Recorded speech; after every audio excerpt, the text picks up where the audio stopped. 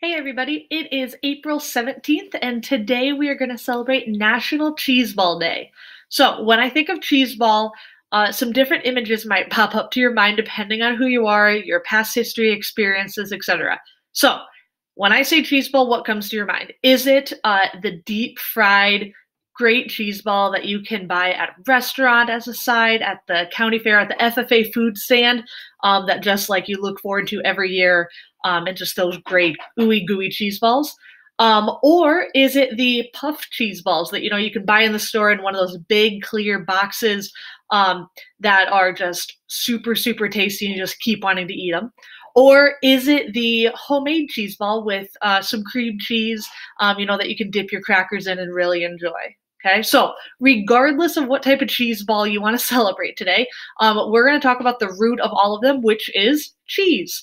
So a little bit about the history of cheese first, and then we're actually going to make some fresh mozzarella today. So the word cheese is derived from an early word quat, which means to ferment or to sour. So this does not mean that in order to make cheese, you just get to let milk sit out, let it go sour, and then that creates cheese. It's a little more complicated process than that. So we have to first understand the breakdown of milk. So when you think about what milk is made out of, it is made out of 88% water, 4% fat, 3% protein, and then 5% lactose and minerals.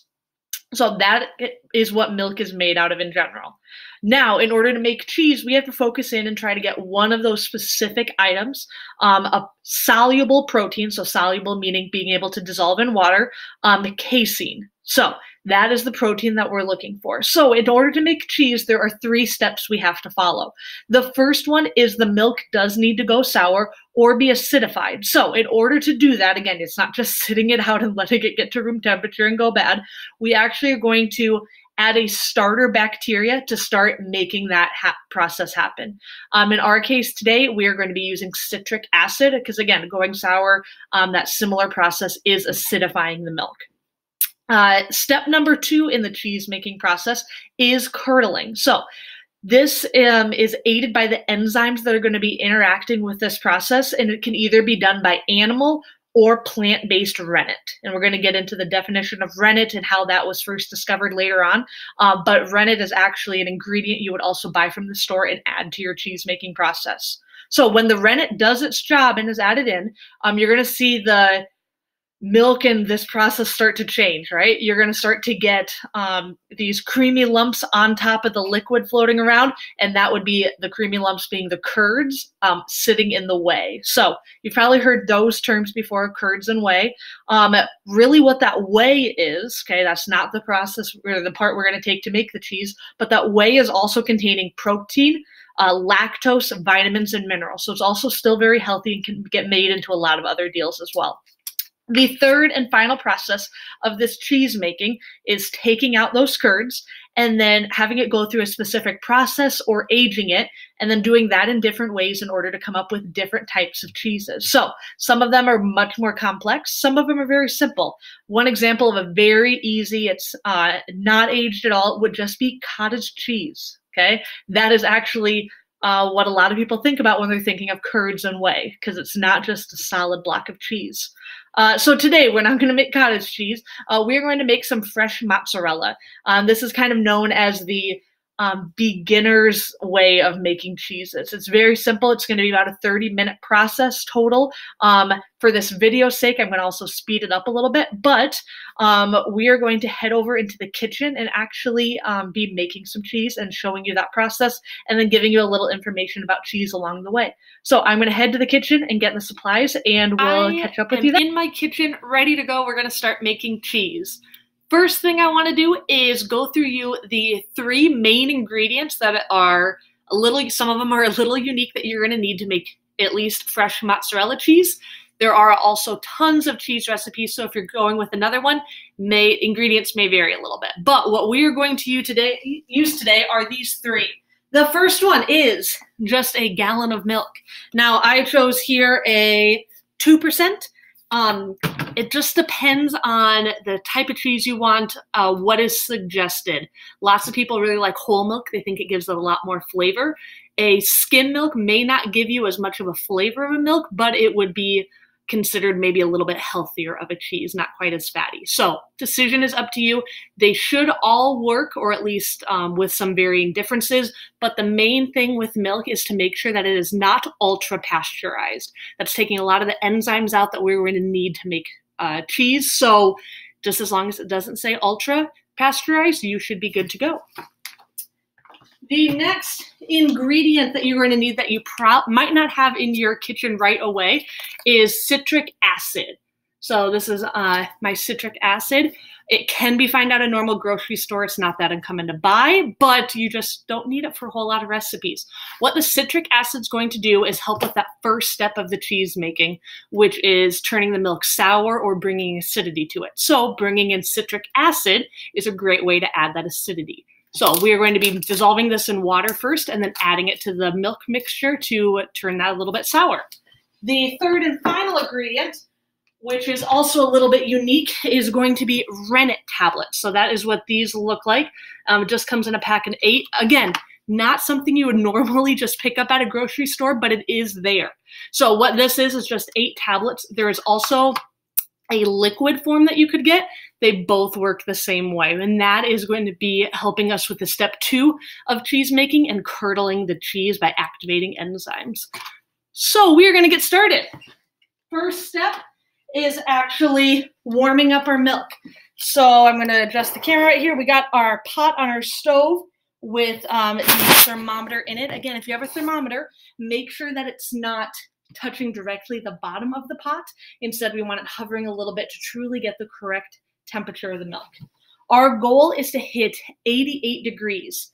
Now, I'm going to suggest putting this on low or maybe medium low as a heat to heat that up. It will turn faster than you think. Again, we're not boiling it, okay? So don't wait for it to boil and then come to it. We're just going to hit that 88 degrees. So I'm going to pour in the milk. 1 gallon is quite a long time.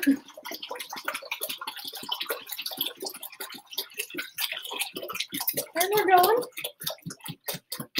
You're going to need a pretty big pot, probably about like a 5 quart at least, to make sure that it can hold the gallon of milk. Okay, it might foam a little bit at the top, especially since you just mix that in. I splattered around accidentally a bit, so clean that up as well. I have the thermometer in the center, and I am turning it on to a low heat to get going. So my guess right here, it's, dialing back to pretty much what that refrigerator temperature was. So we're adjusting that. So as this is slowly coming to 88 degrees Fahrenheit, I'm going to get together the next step. So I'm going to bring it up here and show you. We are going to be dissolving in the citric acid.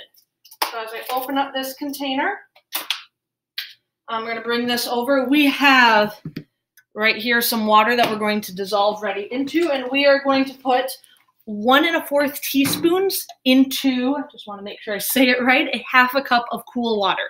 So I'm just going to scoop this up, make sure to just make it level to get an accurate measurement. I already have the correct amount of water in there. So we have 1 teaspoon and 1/4 teaspoon that we have put in. I'm going to set the citric acid aside, and we're just going to dissolve this in there. So just do the best. You don't have to go crazy. It'll dissolve pretty easily. You just got to give it a couple moments. Okay, and again, the citric acid, that once the milk reaches 88 degrees, we're going to pour in and stir. This is what's going to acidify the milk and kind of make it turn sour so it's ready to make cheese. So this is all dissolved in, and I'm going to set that aside to use. The next thing we have to get ready, it looks like our milk hasn't gotten too warmed up yet, so we just got to give it a little bit of time, is we're going to get our rennet tablets ready. So what this one is going to be, again, the tablets I can show you come in, at least when you buy the tablet form, again, liquid will look a little differently, just come in packets, and just you take one out at a time and use it.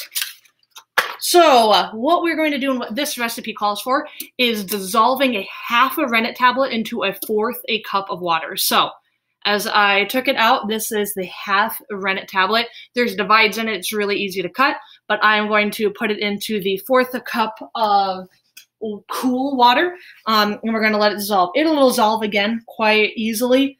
This one you just got to give a couple moments as well. It's already halfway gone. And it looks like our temperature of our milk is, I don't know, probably up to 50 now. So we still got a little ways to go, but it'll go pretty fast. So this looks like it is completely dissolved. So we're going to set that aside. Okay, so I'm going to tilt this down just so we can start to see that aspect. So what we are going to do, looks like we're getting more towards 55 range on that. The first thing we're going to do once it hits that 88 degrees is add the citric acid mix that we just made. Because again, that first step that we have to do is acidify the milk. Then we're going to stir it in continuously, give it a couple moments to rest, then pour in our rennet tablet mix. Now, the rennet tablet's going to do, again, that second process to the milk, which is to curdle it. You might be curious as to, sorry, just keep looking at the temperature there to make sure we don't go over. That is a very important fact. The rennet tablets do curdle the milk. Now, you may be asking, how do we know rennet tablets do that, or why do they do that, and what's the history behind that? It's a very interesting story.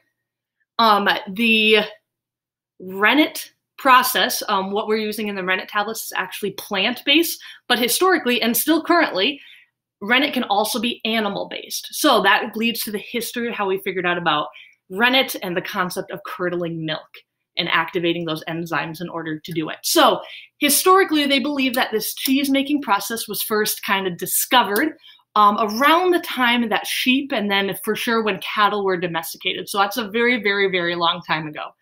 What happened is when they ended up harvesting the sheep or a cow, whatever animal it may be that was a ruminant animal, which means it has 4 stomachs. If you've ever taken my animal science class, we've definitely gone into depth about those. They all do a different process. But a ruminant animal, which includes sheep and cattle, the easy way to identify those animals is they're the ones that are eating grass outside or hay, and they're able to digest it. Okay, horses are the unique example. They are not a ruminant, so it would not work for them. But when they harvested an animal, just like we do now, we want to use every part of the animal or figure out a purpose for it. So we don't use the stomach for this now, but stomachs historically were a really good way to store liquids. So imagine it's a stomach. It's going to be leak-proof. It's not like there's a hole punctured in your stomach. And so we're going to insert some milk in it, or it could be water, whatever type of liquid, maybe juice you wanted to store, just hang it up, and it worked really good, or especially for traveling and delivering different liquids and just that transport of things.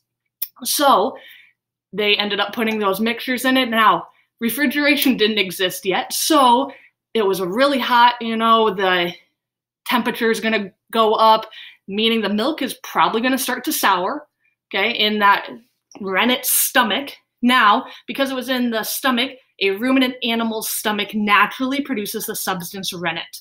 So as that was happening, the milk naturally curdled. I can't imagine that thought along that first person that noticed, hey, I had my milk stored in there, I want to go for a fresh drink, and now I got this curdled mess. Okay. I also really don't want to be that first person that ever tested it and tried to figure out if it was actually safe to eat. It is safe to eat, but yeah, no, I would not have wanted to be that first person. So that is a little bit about the history of how we learned about rennet. Okay, so it looks like we just hit our 88-degree mark, so I turned down the heat a little bit more to make sure it does not go over, and we're going to pour in our citric acid mix and then stir it in quite well. Just pouring it in. So as of now, like all this was just warm milk.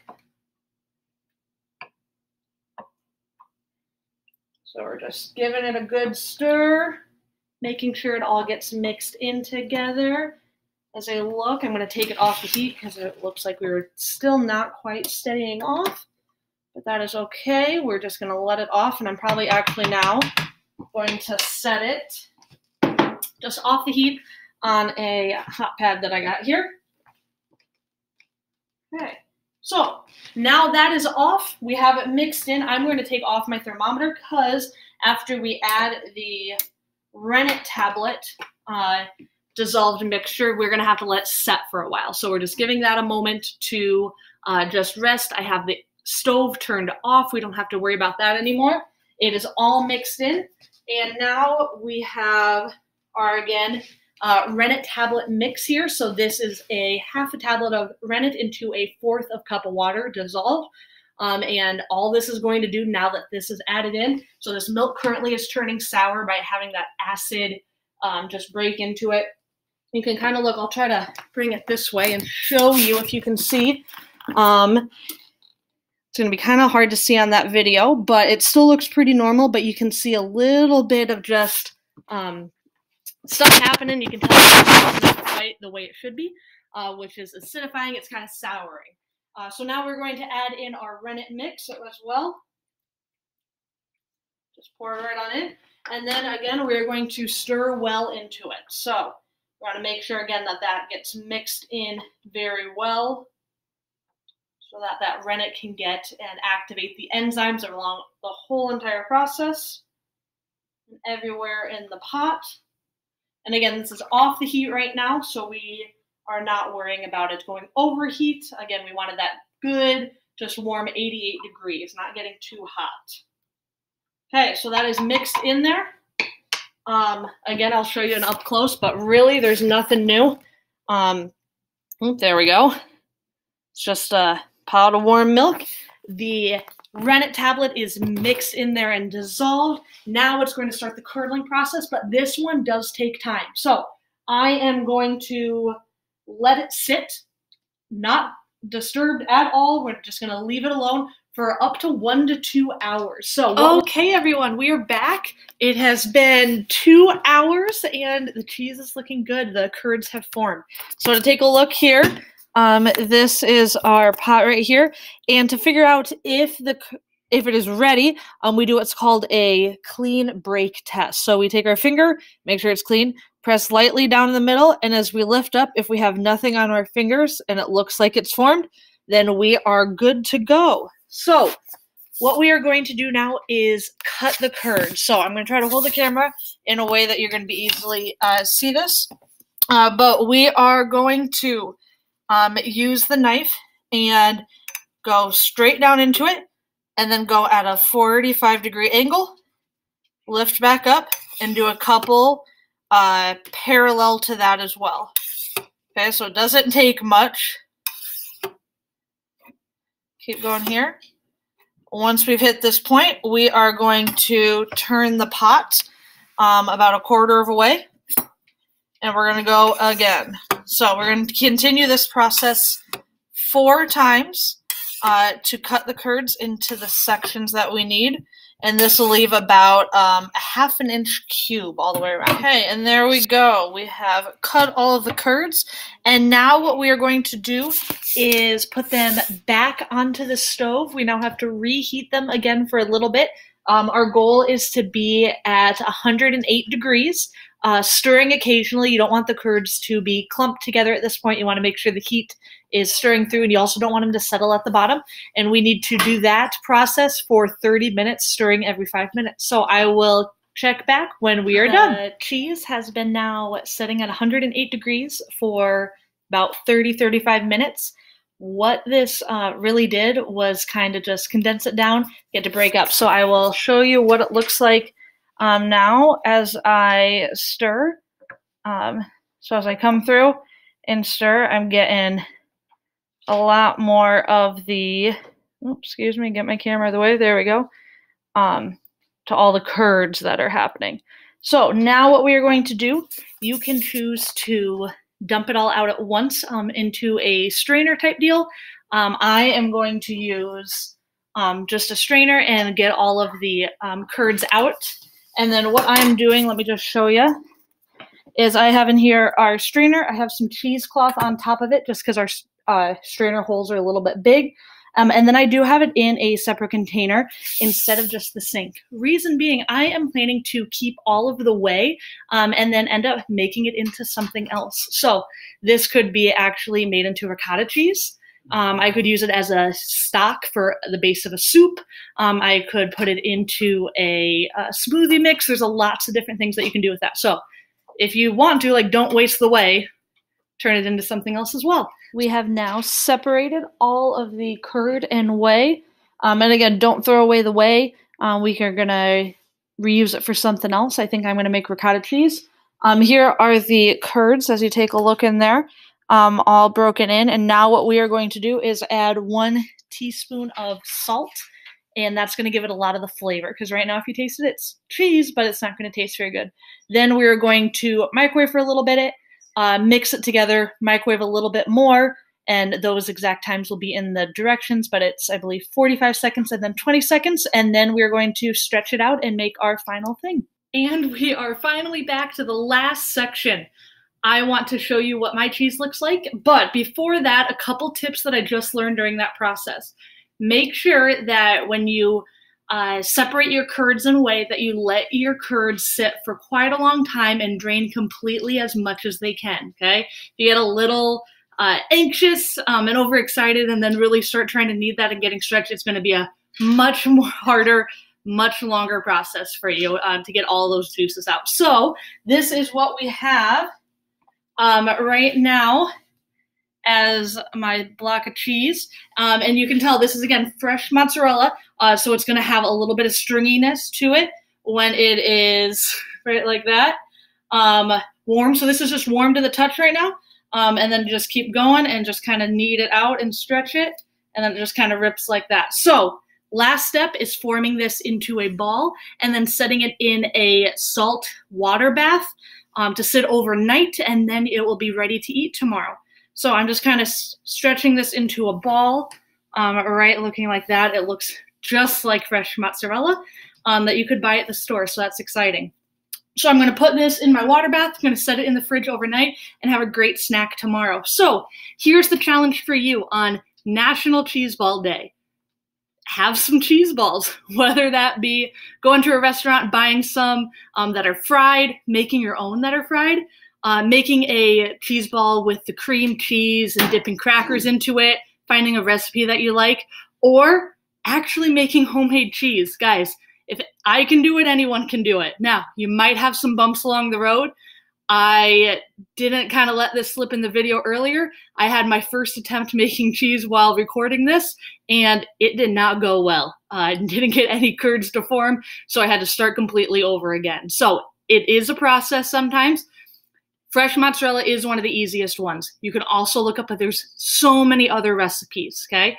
The recipe that I ended up using, and this is what turned out from it, is when I bought the rennet tablets, there was actually a piece of paper inside that had a lot of different recipes, one of them for American mozzarella. So that is the one I took. It did work great.